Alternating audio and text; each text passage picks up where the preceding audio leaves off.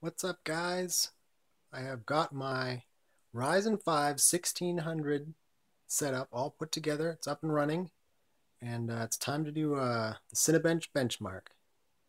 If you look right here on the left, you can see how we did.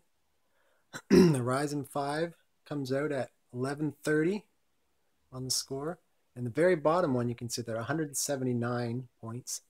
That was the Q6600 that I just upgraded from. So that's, like 6 or 7 times more power right there. So that's going to be pretty nice. I'm going to run the whole thing again here just so we can confirm the test. So here we go. It's running. So let me focus there. Figure out how consistent it is in its test results here. We got 1130 in the first run.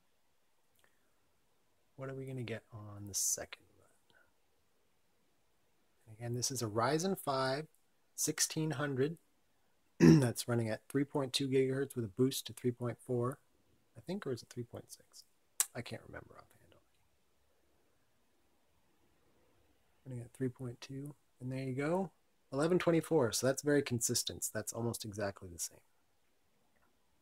So Cinebench benchmark for the Ryzen 5 1600 with 16 gigs of DDR4 2400 megahertz RAM is about 1130.